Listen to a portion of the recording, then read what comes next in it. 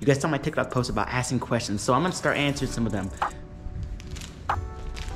If you wanna get better at technique, you have to have discipline. You gotta be able to take things slow. You gotta just have a little bit more control over your body. You gotta know what you're doing. Great body awareness, great discipline is key. Sometimes you just move too fast and you just miss the timing. So if you want better technique, discipline and control and timing.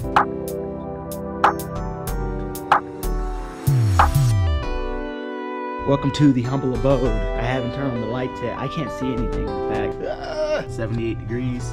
I got the stereo system working. Now we turn on the lights. Shaboom. Bam. Hips and knees. Hips and knees. Hips and knees. Hips and knees. If you wanna, so you wanna go from being a good wrestler to an elite wrestler. And the best thing I can give you, the best advice that I can give you, push yourself beyond what you think you can go. And to always, always, always be disciplined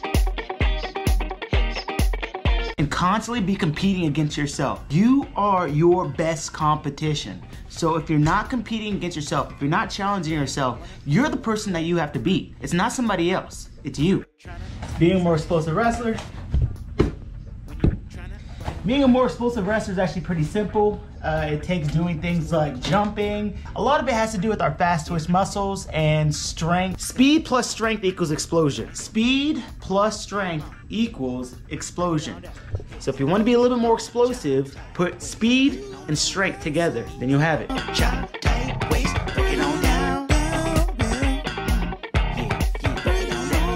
Do you want to know if those rolls work? Yes, 100% they absolutely do. I'll show you here. I get out to my side, I can roll. The point of doing any kind of roll is that I want to clear my hips. Trying to get my opponent off of my hip. So whenever I do any kind of roll, I cross, roll. I like thinking about making sure that I go on the upper part of my back in order to clear my hips. I'm trying to clear my hips, get my hips away. So you want to be a better hand fighter. We got to make sure that we're doing things that get our arm conditioning and strength right. I want to be thinking about getting my hand endurance, my arm and forearm strength, my shoulders. I want to get my shoulders strong.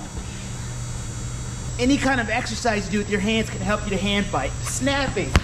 This helps us hand fight. Clearing ties. Helps us to clear ties, helps us to move our hands. But most importantly, the best thing that you can do to hand fight is just to hand fight.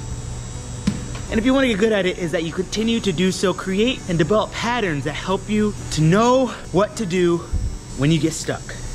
Bo, come say hi to the camera. Come say hi to the camera. Hi. All right, you ready? Bo, this is Bo.